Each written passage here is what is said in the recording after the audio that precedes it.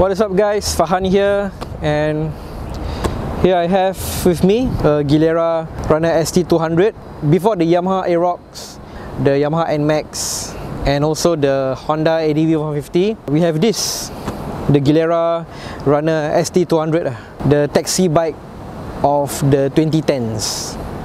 Touted as the most powerful Class 2B automatic scooter, the Gilera Runner ST200 was probably the first bike of many riders who got their license at the time.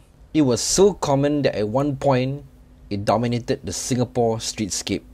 Just a bit of background, this bike isn't exactly available in auto exchange. I rented it from a rental company in Carousel. Just gonna elaborate on this later on lah. So take note that the Gilera ST Runner 200 is a very old bike. I think this is quite some time already. FBE suffix. Being an old bike, exclusively uses a key, so a lot of things on this bike is analog lah. So twist the ignition and clutch, brake in, ignition, and you're good to go. Oh yeah, so as I said, this bike I rented it from a rental company. But before the Aerox, before the ADV 150, before the NMAX, there was this, the Gilera Runner ST200.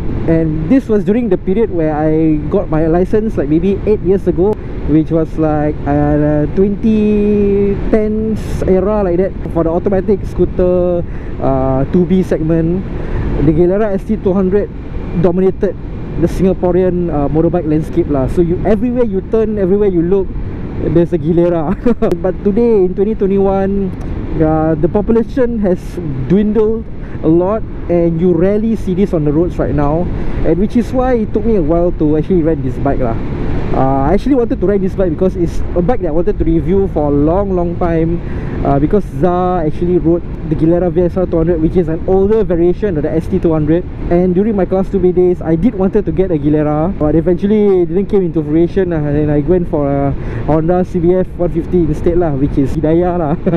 So I have to say that for the handling of this bike, it takes some time for you to get used to. I learned quickly that you really have to use your body to lean this bike as opposed to using your buttock, in which I usually use to corner with lah. It takes a while for me to get used to, but with 2 days with the bike now, and I think I'm doing pretty well so far. Handling pretty tip-top, and comparing to most of the automatic scooters in this modern era, which is the ADV, the Aerox, right? The Gilera ST Runner 200 is freaking fast. The acceleration, it really tops off most of the automatic scooters that I've ridden, you know. It's almost like, you can feel the instant top when you twist the throttle. So it's really freaking fast. Be careful there, don't need to go over the limit there. When sitting posture wise, I think it's quite comfortable, better than the Lambretta V200. There's a lot of room on the floorboards right here. You can move around your legs, as you can see here. My arms aren't really stretched out that much, but it's okay, comfortably sitting, and I feel as if I'm sitting on a chair right now with its sitting posture and position. But once in a while you have to remember to sit upright because you tend to slouch when you ride this sort of scooters, maybe because of the sitting ergonomics. But for me, I'm pretty comfortable, way better than the Lambretta V200. And for me, I'm 165, and I'm not sure what the seat height is, but I'm tiptoeing slightly on this bike. But given this bike's weight, which is like 162 kilograms or something, it's not that heavy. It really compensates the sitting height lah, in which I am able to, like my feet are able to rest comfortably despite tiptoeing slightly lah.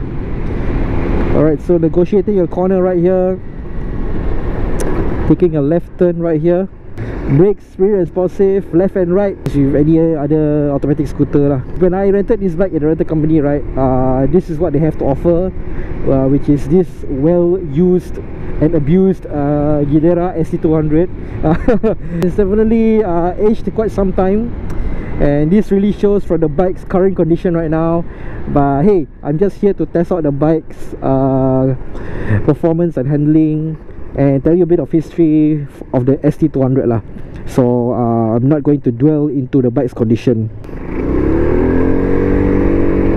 So let's talk about performance, comparing this to the most common automatic scooter out there, which is the Aerox.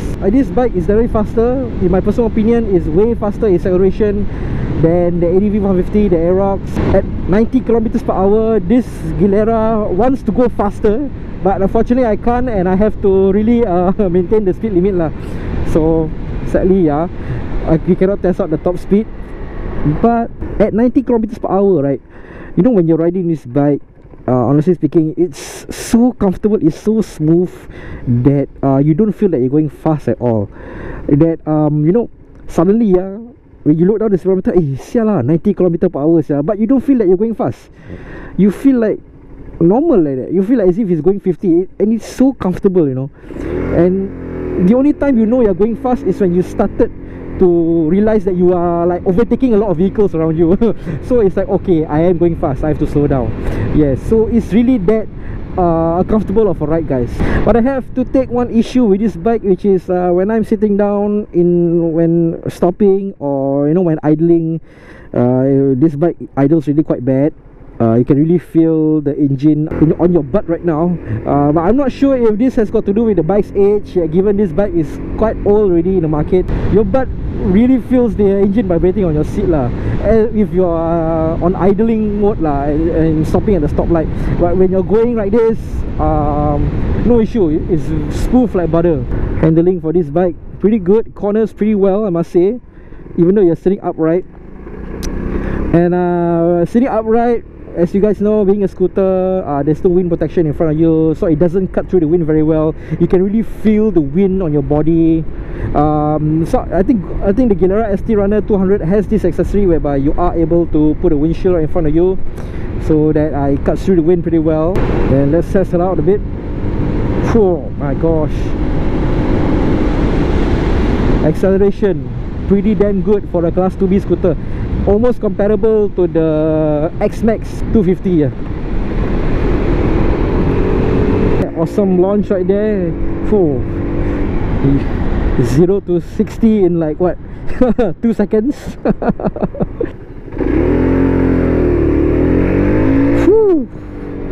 Awesome, man.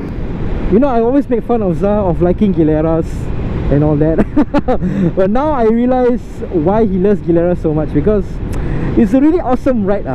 It's really a nice bike to travel on, and it does really well in a start-stop situation, given that, you know, it's an automatic scooter and you're just controlling the throttle. So this is really a confusing conundrum lah. I mean, people say this is motorsakit, sick bike, whatsoever, but then again, you have to consider the Gilera population out there 10 years ago. There's like really a lot of it on the road. Even our Singapore Traffic Police also use this bike. But I think we are gonna clarify with Zah on why it has this notorious reputation as a motorsakit lah. So we got two big trucks right ahead of us. We are gonna stay behind them, as I feel it's quite dangerous. So start-stop traffic, a city riding situation, no issue with the Gilera ST200, because I think it performs really well in traffic, in stop-start situation. But let's try to get on the highway and see how she really performs. And you can see the pickup or the acceleration pretty damn good on this bike. This is something that, and to be frank with you guys, I don't even think that I'm going that fast. It's very weird. And the suspension is pretty damn good, I must say. It absorbs all of the minor bumps and the road markings and road cracks and imperfections and all that. But I think given this bike's age, it does get shaky when the bumps are very deep. But minor bumps, little bumps, you don't really feel them on the road. Right, so expressway setting, let's give it a bit of gas. And the speedometer says I'm going 82 right now. I don't feel like I'm going 82. I feel like I'm going as per normal, you know. So, wow, small enough to squeeze in between cars and traffic. Whew. Wow, you don't really feel you're going that fast, man. But I'm at 92 now. I mean, the engine is buttery smooth, let me tell you this. It really outperforms the Aerox and the ADV 150. I think maybe this has to do with its displacement, being 200cc and all. Not much technology on the Gilera ST200. There's no ABS, no nothing lah. Just standard CVT which most automatic scooters are using now. The Gilera Runner is produced in Italy by Gilera's parent, Pagio, the same makers of Vespa and Aprilia. Since it was built in 1997, the Gilera Runner has seen a few variations during its production run. This particular model which I rented is the ST200, the most recognizable and common one in Singapore. Engine is 198cc, single-cylinder 4-stroke with a carburetor fill system and an automatic speed variation system transmission. So this bike is actually designed by an Italian guy, Luciano Marabese. Hope that I pronounced that right. And the Gilera Runner is known for its radical styling at that time, and especially for this, which debuted in 2005, the second generation, which has a sharp, angular outlook. And my personal opinion, this design is really timeless and modern. You know, if you were to stack it up with the Aerox or even the ADV 150, people would think that this bike is a 2020s era bike. It's still relevant with all the other automatic scooters currently being offered in the market today. So I have to comment about the dash. Pretty simple dash, high beams, low beams here, signal indicators here. Pretty easy to toggle with, and feels good to the touch when you are using the switch. Pretty bare bone, nothing much here. The gauge cluster pretty simple and straightforward. The tachometer is analog and the speedometer is digital. Shows the temperature of the bike, the fuel and total range. The odometer, which you can toggle. The odometer we can toggle. And also the trip meter adjustable, and also the clock. And this is all displayed in this tiny digital LCD screen right here. It's still kind of modern in those days, but today most manufacturers have really evolved to all digital kind of digital gauge cluster lah. But I find one thing irritating though. This ring around the tachometer, it has fake bolts carved into the cover design, in which I don't know why they do that lah. Have to comment about the storage space. With the key, pushing the ignition, and then you can access the underseat storage. And I have to say that by modern standards, the underseat storage is pretty small. You can only fit one half-face helmet. You cannot even put an open-face helmet or full-face helmet for that matter. Pretty small underseat storage, I must say. In the early 2000s, when automatic scooters weren't that refined and still somewhat new technology, the earlier models of the Gilera Runner did suffer a bad reputation for being a motorsakit, which means sick bike in Malay, especially the two-stroke models. Improvements were made to later four-stroke models. Alright, so we're gonna make an exit here. So it's pretty sad that the Gilera hasn't got much love in recent years. As I said before, you don't really see this bike much on the road nowadays.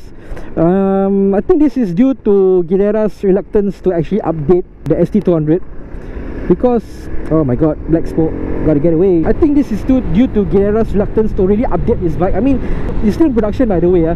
So even 2021 models still feature carburetor, in which most bikes right now actually use fuel injection already. So I'm surprised, but I think if Gilera were to update this bike, bring in modern features such as keyless technology, and address all of the other issues and shortcomings of the previous models, of its earlier models, and really give it a good, awesome update, LED lighting, fuel injection, and maybe it's slightly modify the design a bit, I think it will still continue to be the best seller, and maybe even outperform the Aerox and the ADV 150. It's really sad lah for the ST200 that she didn't really get a lot of love nowadays. Alright, let's enter Lorong Halus.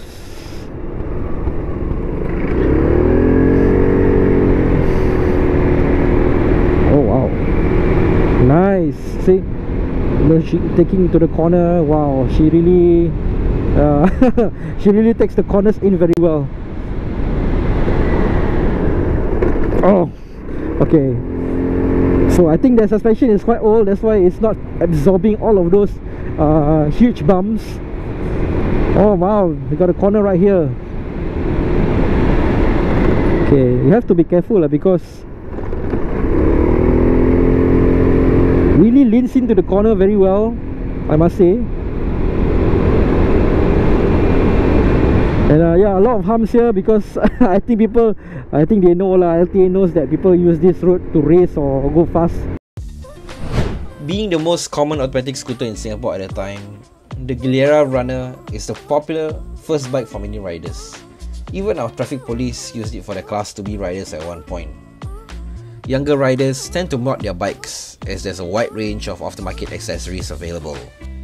This has led to some riders associating the Gilera Runner with a rumpit reputation. Surprisingly, it is an uncommon bike in neighbouring Malaysia, and Gilera is regarded as a premium bike across the causeway.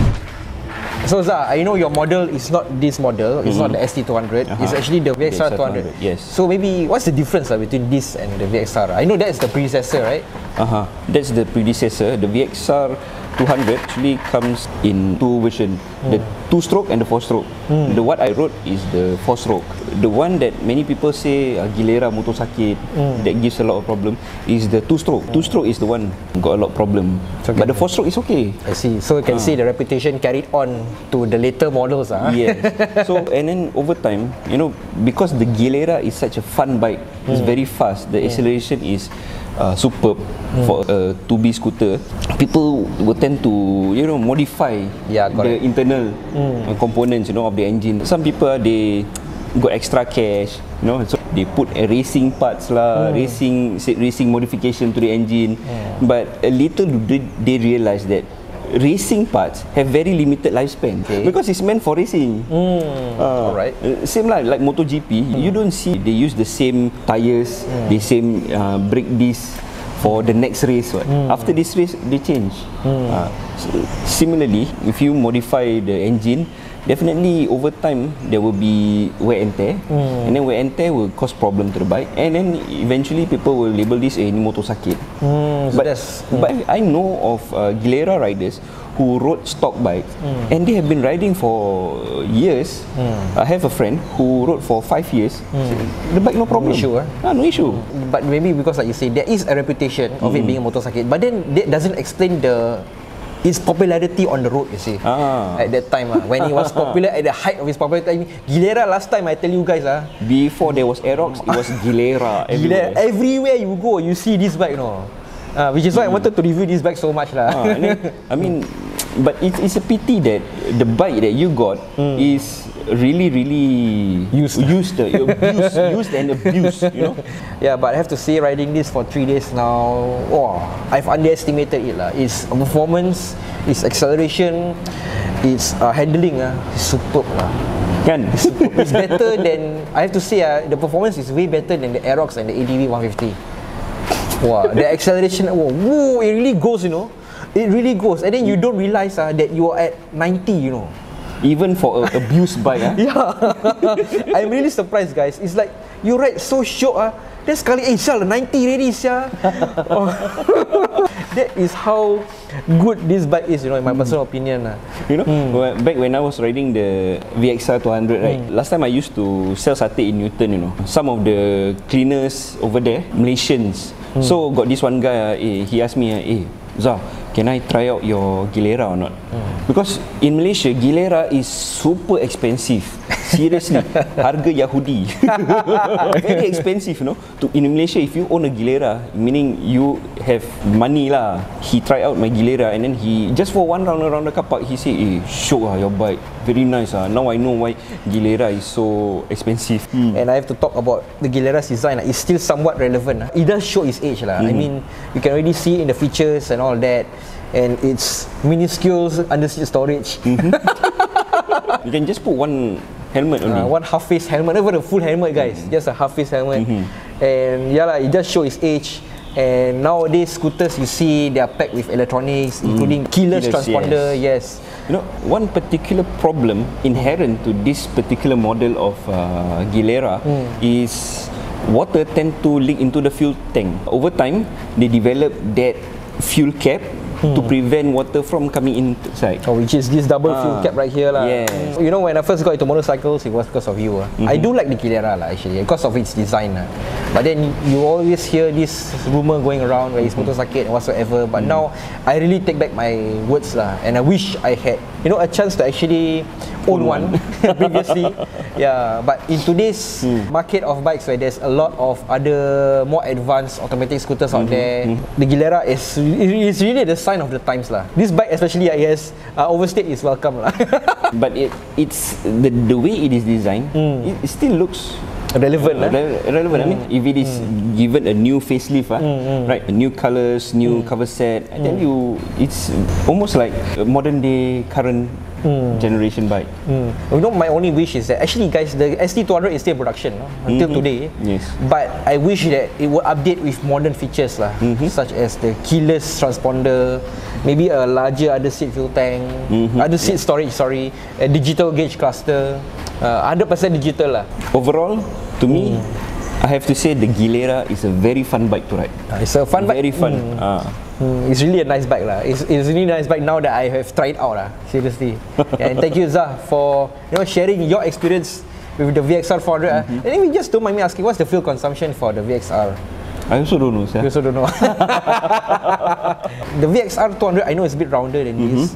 But do you think they share the same components or parts? Not really lah. I mean, if in terms of basic accessories like levers and the side mirrors and whatever is available in the market, they can share. But specifically, like cover set, some of the engine components are also the same. So not really much difference. Some people actually modify the headset to become a naked bike, you know. Really? Oh my naked, god. You know, seriously, it's like just a handlebar with some gauge. That's it. So I mean, I've seen personally those days Gilera owners, they actually modify their outlook until macam what you cannot recognize anymore. Oh, very nice. But like I said lah, the era is already over.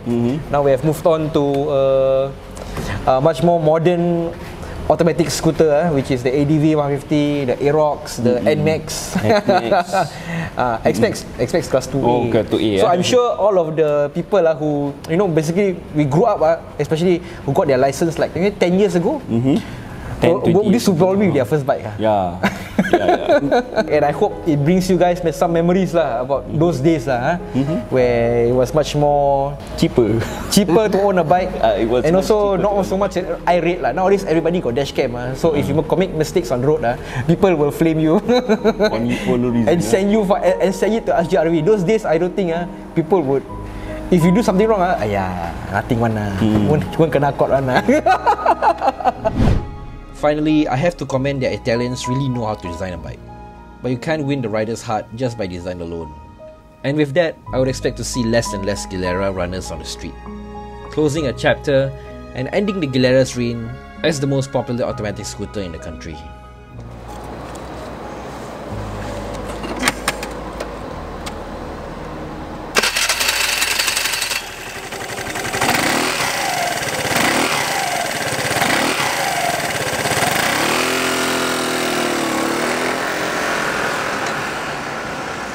Alright, so guys, thank you so much. So forgive me for renting this bike because Auto Exchange doesn't have this bike. I have to rent this out with my own money.